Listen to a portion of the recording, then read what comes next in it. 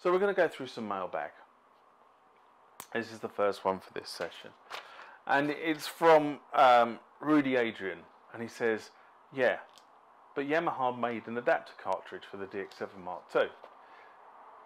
And they did. It's called the ADP-1. So this is in response to a video I did way back when I first started this channel in 2015 about the fact that the cartridges between a DX7 Mark 1 and a DX7 Mark 2 are different.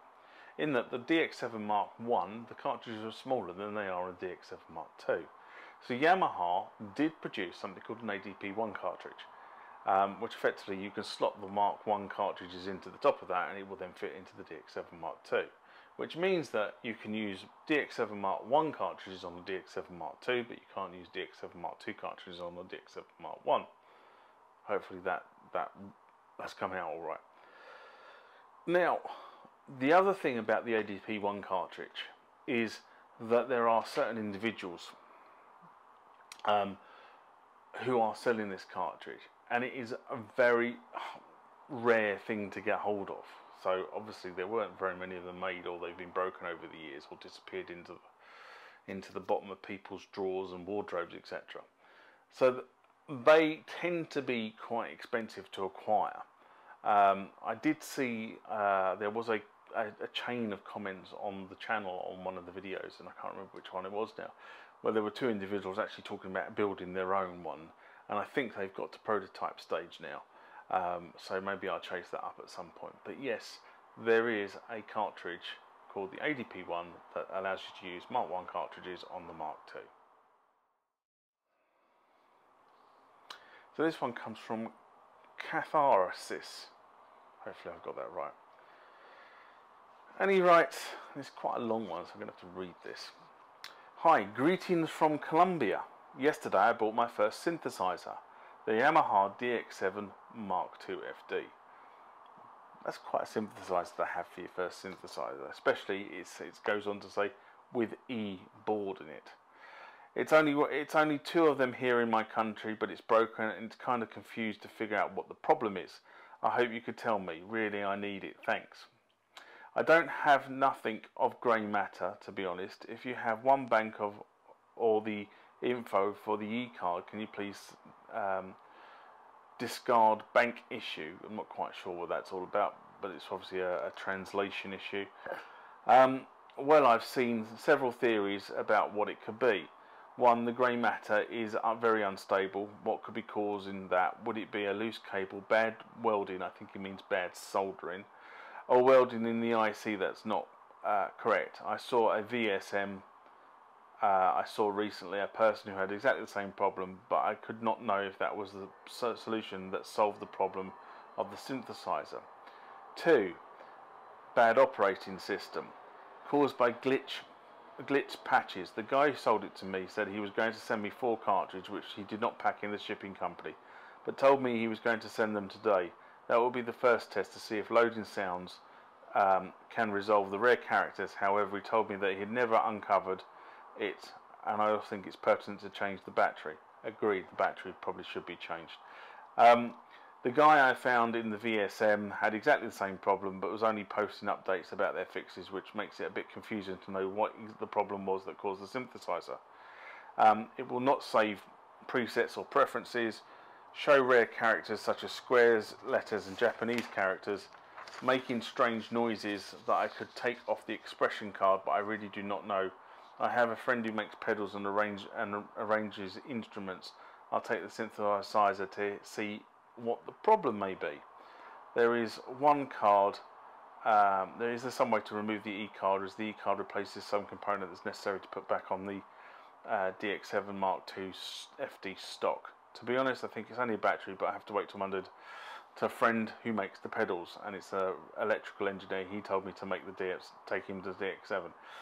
So I apologise for the English. Obviously, Colombia is not an English-speaking nation, so some of his translations is not particularly brilliant. But hey ho, I think we got the gist of it. So this is in response to a video I did again about the DX7, but this was about replacing the battery and upgrading to a normal battery. Funny enough, I'm probably going to do another one of those because I've never been happy with the solution I put in there. But what I would say is, first of all, greetings to Colombia. I'm getting to South America, so there's at least some positive there.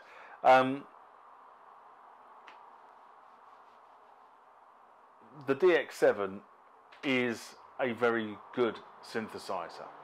It's a bit basic by today's standards, but if you know what you're doing, you'll still get a very, very good set of sounds out of that particular board.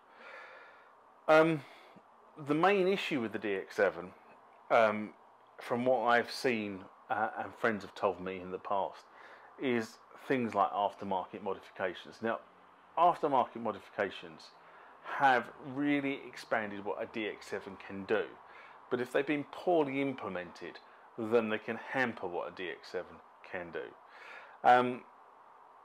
Quite often what they require is you to take chips out, replace chips with their chips, and quite often take jumper leads from various sockets or pins on the board to make their solution work better. Now, I've never had a Grey Matter E-card, and I'm not sure I'd want one, but that's personal preference, because I'd prefer to keep my DX7 pretty pristine and as factory modification. So I don't have direct experience with the modification, but I have seen the modification. So I'm going to try and answer the queries in that fashion. Generally, memory serves me, the modifications for the E-series card require you to remove 2 chips and replace one with a chip daughter board, and solder a fly lead or two to 2 specific legs of another chip combination. If my memory is correct, that would start my investigation. Make sure the daughter board is properly seated for starters, so make sure it's actually in the IC socket, because as I remember it, there's like it comes with effectively a chip mount that actually mounts onto the circuit board that it pushes into. And the other thing I would do is definitely look over the board to see if you've got any dry joints, and look for sort of signs of dry joints, you know, slight cracks or lines within the solder. If you've got that scenario going on, it's very, very possible you've got a dry joint going on there. And you know, it wouldn't be wouldn't harm just to touch the solder to let it reflux and clear the dry joint out. So that's the thing I would do. I would visually inspect the pins, make sure that where it's been pushed down into the IC socket where the chip has come out, there's no pins that look like they've been bent and have not actually correctly married up. It's quite possible that when you've pushed the chip down in, if a pin was slightly forward, it's basically done that. So instead of going into the socket, it's sort of ridden up and gone over the socket and bent itself. Very, very possible. If you're not using the right tools to put chips in and out, that's a very common thing I've seen. I've done it myself. That's why I went and bought the right tools many years ago. It really was an expensive mistake, that, because when I tried to bend the pin back, the pin snapped on me, and I ended up having to go and buy a new chip. And luckily enough, that piece of that chip was still stocked by a major manufacturer. So they'd be the first things I would look at. The other thing about solder is, depending on who did it, where did it, and the age of the solder that they used, it is very, very possible that it never made a particularly good joint in the first place. And in some instances, it's probably, if you have some solder that looks very, very iffy, is actually use some braid or a solder sucker or a removal tool to take the solder off and actually re-solder the joint with modern solder. Because modern solder is a better conductor than solder used to be, if that makes any sense. And also it doesn't have lead in it, because that's how they used to make the solder flow. So that sort of kind of answers question 1. Question 2, in terms of the operating system, one of the things about the E-card is it actually replaces the Yamaha operating system with the Grey Matter version of the DX7 operating system. It doesn't take any of the features of the DX7 operating system away, but it adds a whole load of stuff into the operating system. And if they didn't do this, if they didn't replace that operating system ROM chip, which is effectively one of the chips you take out, with their version, all the features that the Grey Matter card gives you wouldn't be available. It's really quite that simple. Now, the other thing I understand is, and I could be wrong on this because it's a long time since I've played with Grey Matter.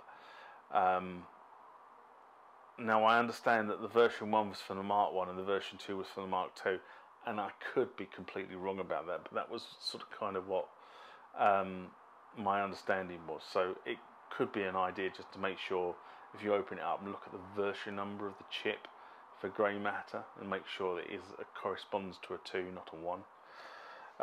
And in terms of question 3, in the past I've Googled E to see what the issues appear to be with the failing battery. And 9 times out of 10 it's nothing to do with the E-card at all. It's probably just a good idea and good economy, effectively, to put a new CR2032 into the machine itself. Now, with a lot of these older synthesizers, as soon as the battery starts to go, that's when they do weird and wonderful things with characters on screen. It's because effectively the internal volatile memory that's kept alive by the battery is not getting enough power, and then it just corrupts. That's literally what's going on here. So putting a new battery in will probably give you the right voltage. The volatile memory will be retained, and theoretically, with a little bit of luck, will solve the problem.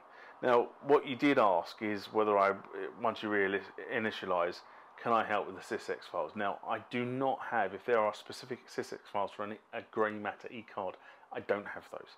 But if you want basic standard sysx files for a DX7, ping me on the channel, send them across to you, no problems whatsoever. So, there you go. There is a Yamaha musicians blog site, and I have actually put the blog site into the description below, but I will read it out, and it is yamahamusiciansorword.com/forum. If you go there and you type in things, there's loads of blogs there with really helpful information about Yamaha DX, especially DX FB01, TX81Z synthesizers. So let me know how you get on. I'll leave it at that. Okay, the next one is from First Von M.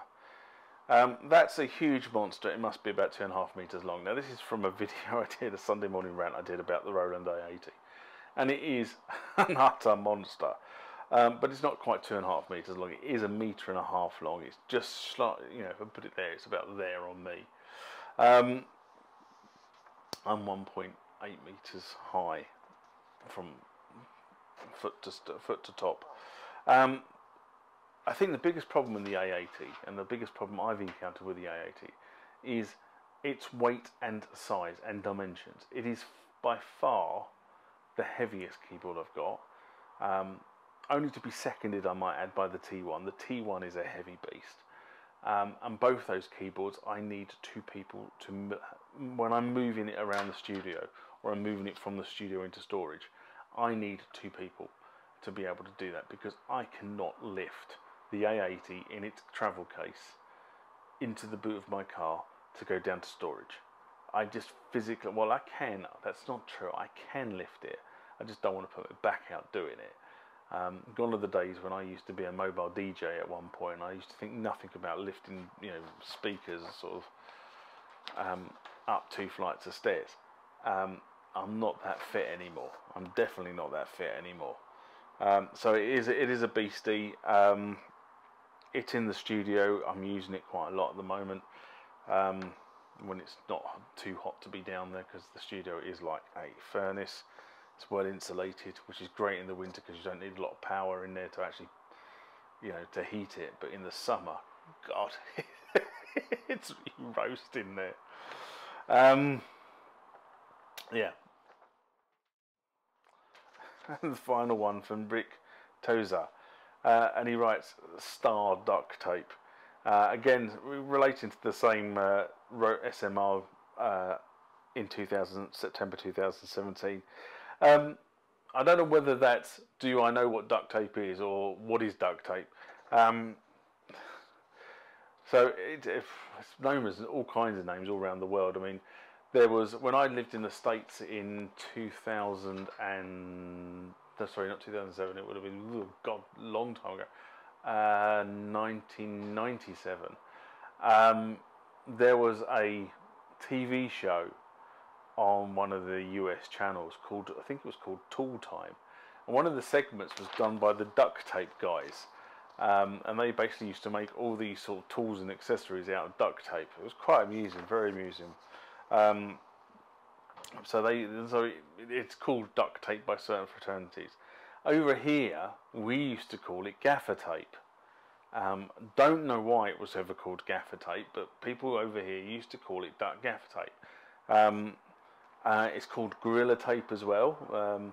But what I do know about this stuff is it's incredibly sticky, which is great, because what I used to use it for, I always used to have a roll of duct tape or gaffer tape in the bag, and I used to use it for you know, plastering the cables onto the stage so that people didn't fall over them.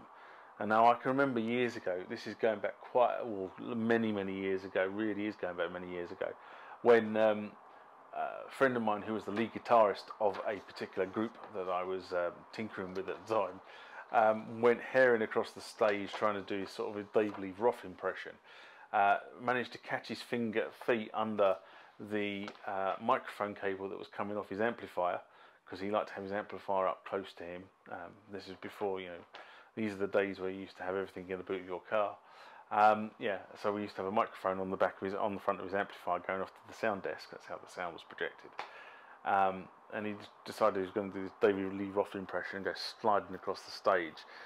He didn't get too far because he managed to catch his foot. I think he had a pair of the sort of the 60s style boots that blokes used to wear.